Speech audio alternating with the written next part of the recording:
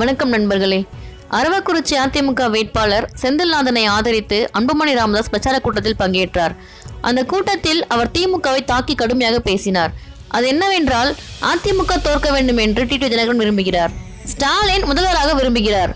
ஆனால் இளைஞர்களுக்கு வேலைவாய்ப்பை பெருக்குவது, விவசாயிகளின் கஷ்டத்தை போக்குவதுதான் எங்களுடைய விருப்பம். தேர்தல் பிரச்சாரத்தில் மு.க. ஸ்டாலின் வளர்ச்சியை பற்றி பேசுவதில்லை. என்னை, மருத்துவர் ஐயாவை, முதல்வரை, துணை முதல்வரை, மோடியை பற்றி தான் பேசுகிறார். ஆனால் நாங்கள் நாகரிகமாக வளர்ச்சியை பற்றி பேசி வருகிறோம். ராகுல் காந்தி தான் அடுத்த பிரதமர் என்றார் ஸ்டாலின். ஆனால் ராகுலே அதை ஏற்கவில்லை. மேற்கு வங்காளம் சென்றபோது தேர்தல் முடிவுக்கு பிறகு பிரதமர் வேட்பாளர் சொல்வோம் என மாற்றி பேசுகிறார். ராகுல் பிரதமர் ஆவதும் ஸ்டாலின் முதல்வர் ஆவதும் ஒருபோதும் நடக்கப் போவதில்லை. ராகுல் பிரதமராக மாட்டார் என்பது ஸ்டாலினுக்கு தெரிந்துவிட்டதால் தற்போது 3வது அணிக்கு செல்லும் நோக்கத்தில் சந்திரசேகர ராவிடம் ஸ்டாலின் பேச்சுவார்த்தை நடத்தியிருக்கிறார் என்று அன்புமணி ராமதாஸ் தெரிவித்துள்ளார். மேலும் இது போன்ற செய்திகளுக்கு நம்ம வீட்டு சேனலை லைக் பண்ணுங்க, ஷேர் பண்ணுங்க, மறக்காம சப்ஸ்கிரைப் பண்ணுங்க. நன்றி.